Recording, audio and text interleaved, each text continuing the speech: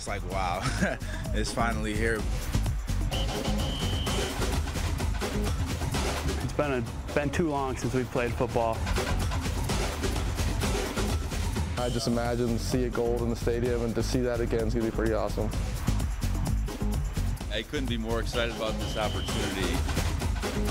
I think we're in for a very special treat.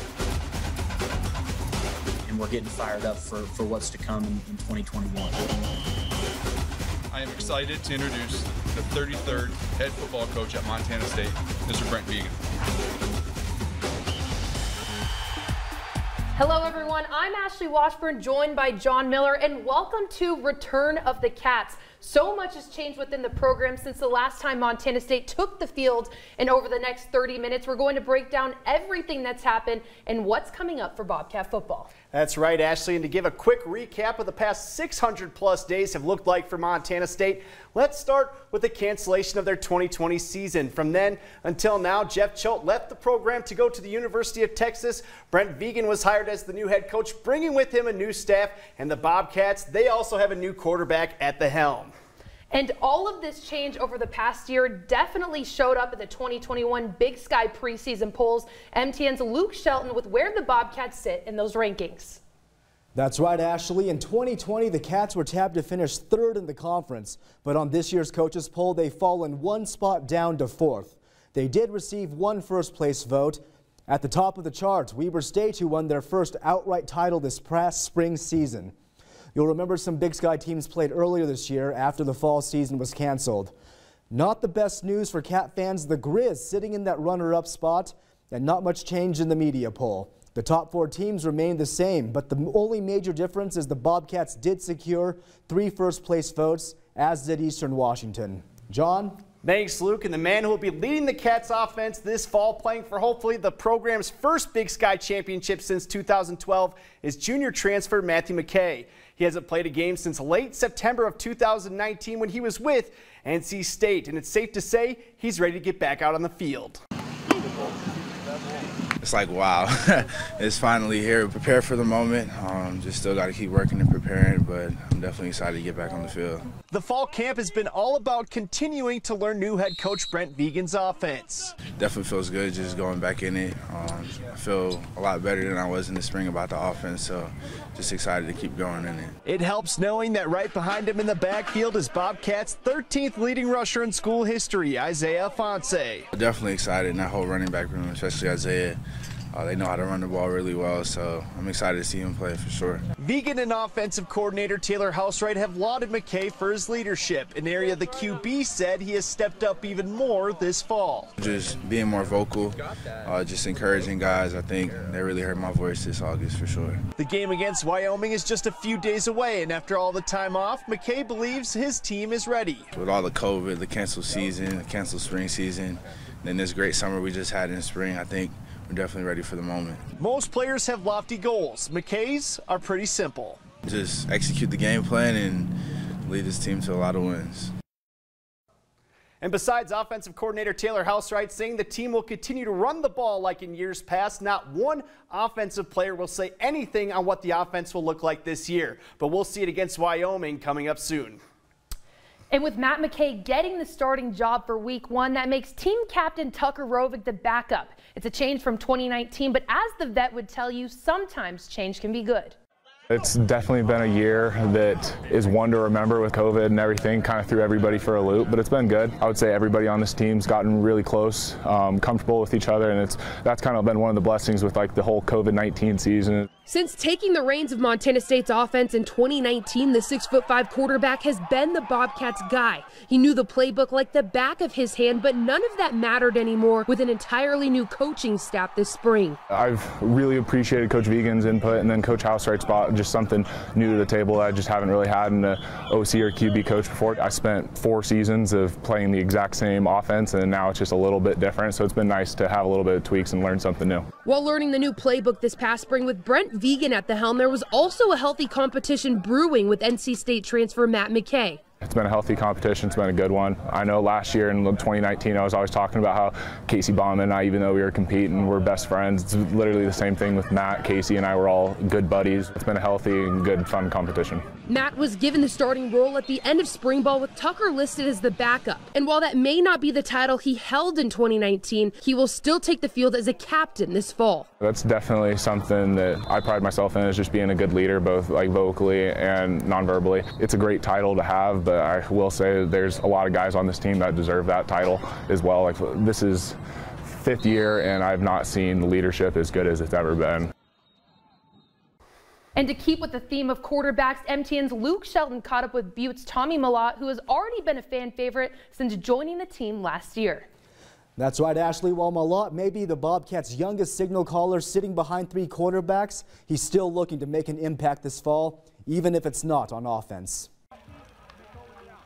I think that it's just kind of a blue-collar mentality of just consistency, every day, just coming in with that same mindset, just to grow and to get better. When it comes to the concept of Butte tough, Tommy Malott exemplifies it. As a Butte High senior quarterback, Malott was named the Class AA MVP and Montana Gatorade Player of the Year following the 2019 season in which the Bulldogs advanced to the state championship. Now a freshman pre-med student with the Bobcats, Malott is working to find his place at the Division I level, wherever his team needs him. Obviously a huge change. I've never really done special teams before, but been doing some fundamental rotation, working on tackling and all those things, and so trying to find somewhere that I'm valuable for again, wherever that may be. Just trying to find anywhere that I'm valuable for the team.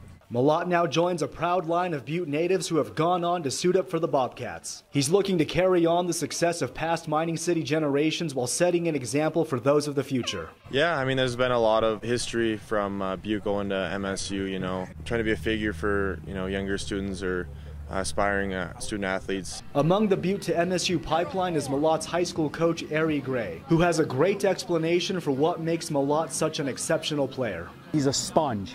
He just wants to learn, and he's going to try to learn whatever it may be, and he's going to do anything in his power to help out his program and help out his school and his university. I respect that guy so much, and I still talk to him to this day. I text him all the time and call him, and he always reaches out to me, checking in on how I'm doing. And I remember watching some videos on Twitter when he was being interviewed like this and making fun of him about it. So it's pretty exciting. I'm going to have to bring that up to him later today. With 3 quarterbacks ahead of him on the depth chart, Malott knows the best thing he can do right now is to learn as much as he can from them and continue studying the game. Obviously I wasn't going to come in and start over 3 guys that have had experience, but I'm just trying to work on, film and understanding the game a little bit better and just progressing, as much as I possibly can. It'll be great to see a Butte native, especially one who's as talented as Tommy Malott, on the field for the Cats this season. Make sure to stick around because there's still more to come in our Return of the Cat special, including an exclusive interview with Montana State's new head coach, Brent Vegan. And does the last name Tuliasa Sofo ring a bell? We'll hear from the senior offensive lineman about his deep family ties in the game of football. That and more coming up next.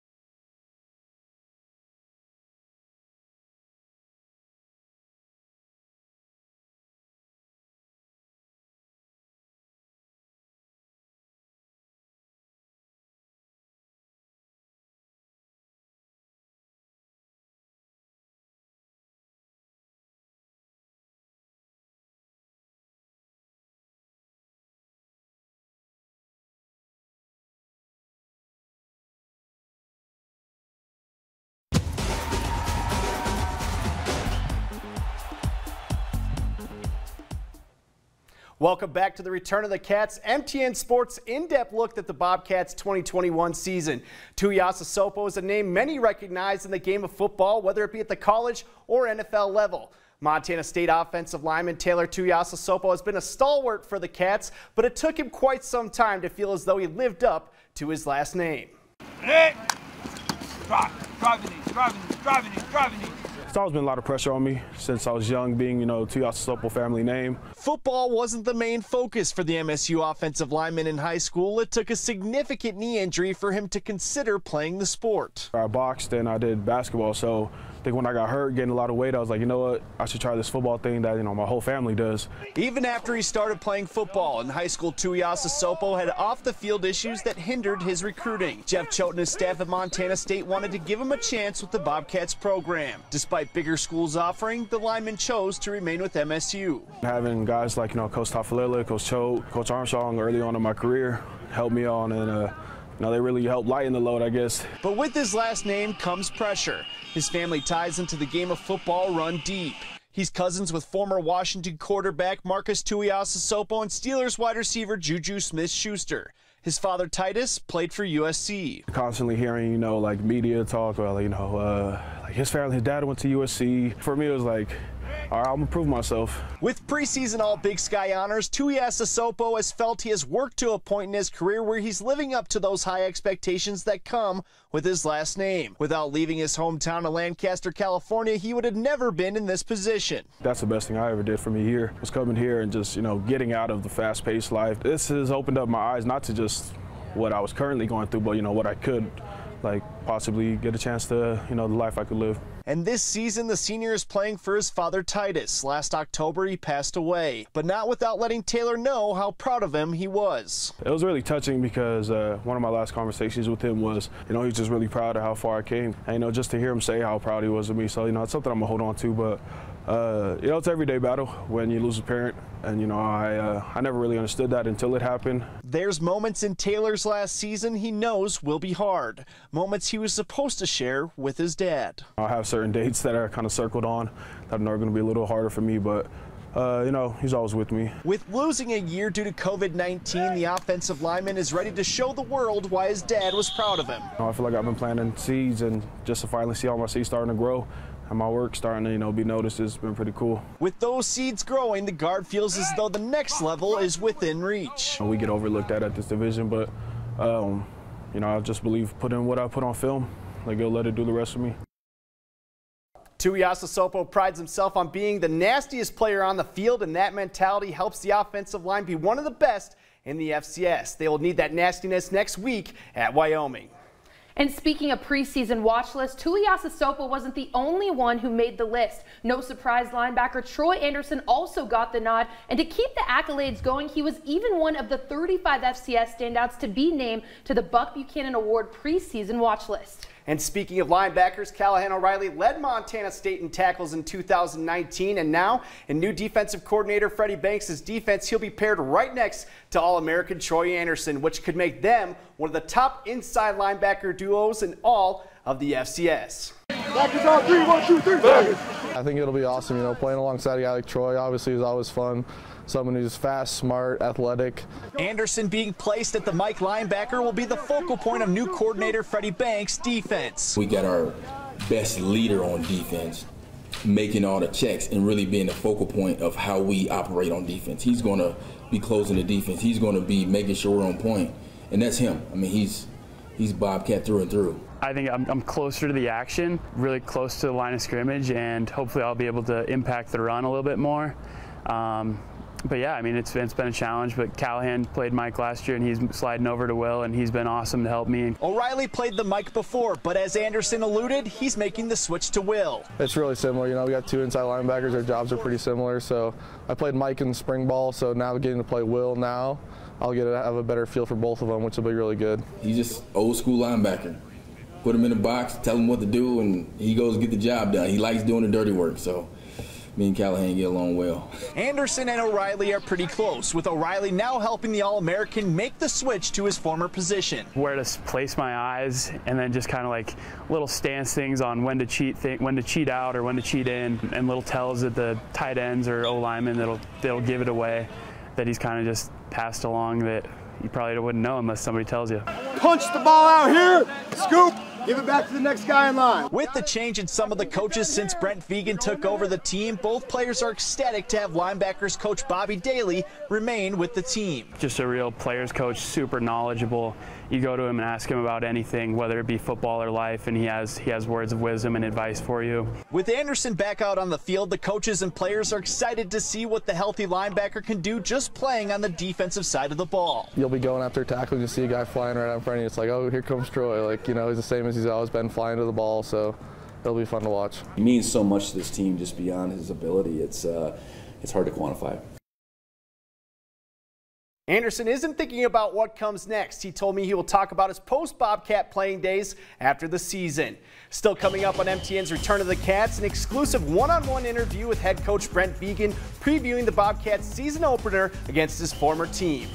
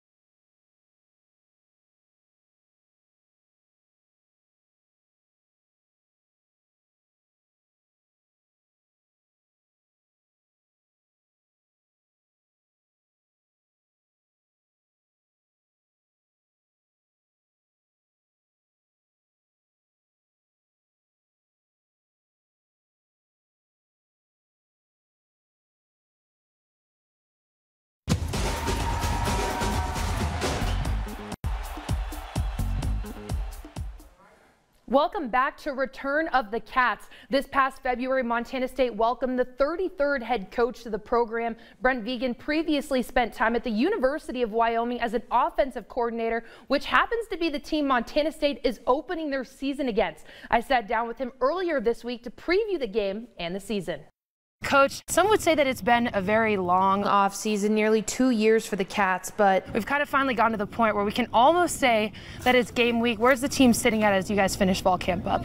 I think good. I think really hungry to play. It has been December of 19. I think the shift with the staff kind of created a new start though back in February. So I think we're more in that mode of February on with this team and this coaching staff. But I think our preparation throughout the summer was what we needed, and to this point in fall camp, we've been really pleased with where we're going and what we've done at this point. And speaking of coaching staff, this program has gone through a lot of change over the past year. New head coach, new coordinators, new schemes. How has the coaching staff gelled together over the past couple months?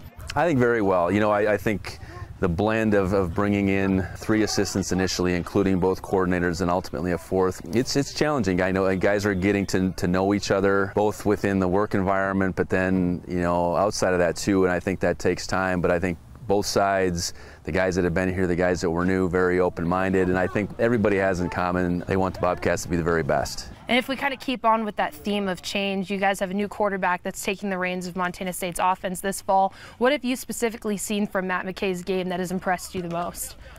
Well, I think in spring, we were able to see the array of his ability. Matt has good feet, he's able to make plays with his legs, but he threw the ball quite well in the spring, and I think picked things up pretty well for the first time around. And then what you saw in the summer is him taking the critique from the spring, and I think he had a really good summer on both ends. And then also get with our guys from a player-led perspective and lead them. That's allowed him this fall to look like a different player than he was in the spring. I trust that he's got the ability to keep getting better throughout the fall, and that's really what we need. You know, most of your coaching career, you've kind of spent it in a controlled environment up in the press box, but now as a head coach, you'll be on the sidelines this fall. How have you kind of been mentally preparing yourself for that transition? Yeah, I haven't been on the field since 2004, and only 1 year prior to that.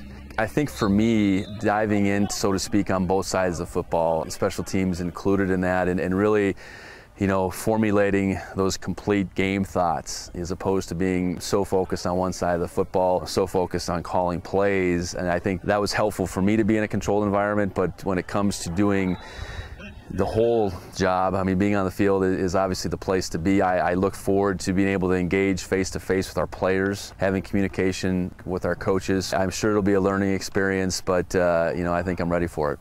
Absolutely, and you know, looking ahead to that season opener against Wyoming, this will be your first game as Montana State's head coach, but against your former team, what extra layers does that add for you? There's so much respect between Coach Bowl and myself that, you know, I don't even know how to really put that into words, but I think at the same time, he's going to put his team out there in the best position that they feel like they can win, and that's what we're going to do. So I'm excited for our guys. That's the biggest thing. Not only is it their first opportunity to play football in a long, long time, but that opportunity to play against an FBS program, it's a once-in-a-season opportunity for them. You've spent months physically preparing for this first game, but, you know, asking you, have you been preparing yourself emotionally a little bit? Because when you picture yourself taking those first couple steps onto the field in War Memorial Stadium, what do you imagine?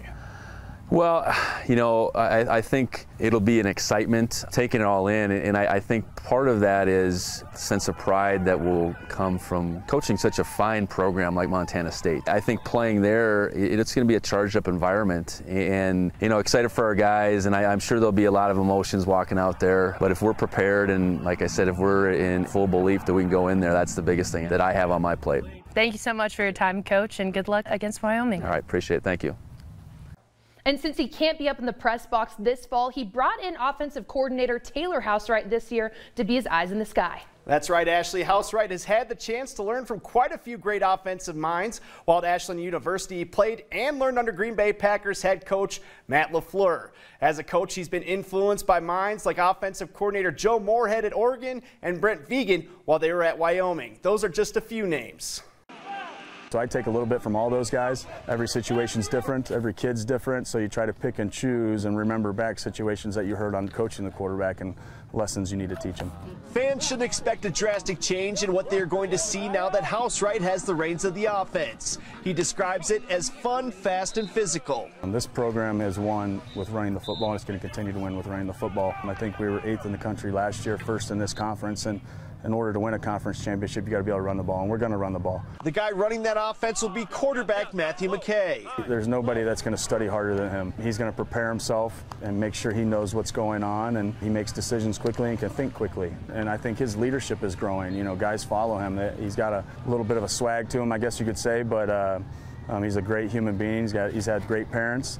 And I think that shows in the field and his decision making. This is the first time Housewright has been a coordinator, and with a lot more control, he's learned to have more patience. Got to have patience. You know, I try to coach guys hard and create chaos in practice, and because the game, you're not out there, you know what I mean? But at the same time, you want confidence. Having most of the offensive staff remain through the coaching change has made it a smooth transition for the offensive coordinator. They've made life so much easier, and understanding that it starts with me. You know what I mean? All the blame comes to me. We don't play well, it's on me. And trying to have a group and build chemistry where everybody feels like they're a part of it, and try to use a little bit from everybody's experience to create something. Although Housewright will be calling plays for the Bobcats, he made sure to let me know it's Brent Vigen's offense and what he says goes. And we're not done just yet. Coming up next, we'll hear from Montana State's athletic director about what this year's Gold Rush will look like and if there will be any COVID restrictions in place.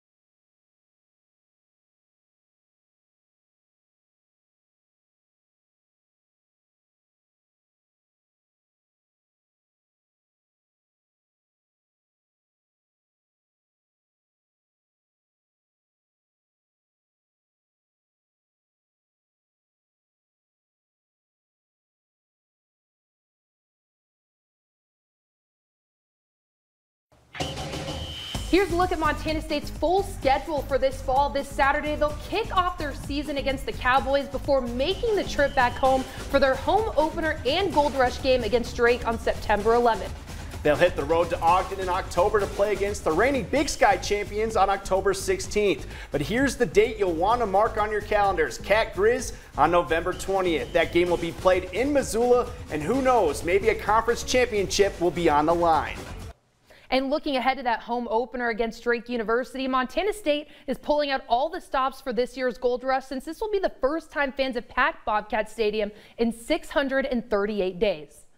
I think we're in for a very special treat. And, you know, we haven't played in, 17, 18 months. And for having to be Gold Rush on September 11th, I think it's truly going to be one of those special nights that people will remember for a long, long time. To kick the festivities off, Montana State will be holding a grand opening of their $18 million Bobcat Athletic Complex. This state-of-the-art facility will be the new home for Bobcat football this fall, which will be open to the public for tours during the morning of Gold Rush. We were talking about how we enter the field, because it's going to be a little bit different than in years past. Instead of coming out from the side, they're coming out from right the middle underneath the goalpost. We're excited about the subtle changes that it's going to bring, but also the sheer excitement that building will bring, not only now and on game days, but into the future. And with the home opener being held on September 11th this year, Montana State will be unveiling a field-size American flag to honor all active military, first responders, and veterans. It's expected to be another Gold Rush sellout, so you'll want to get your tickets fast. We only have about 500 tickets left for the entire game. And to be honest, as we look down the list of our games,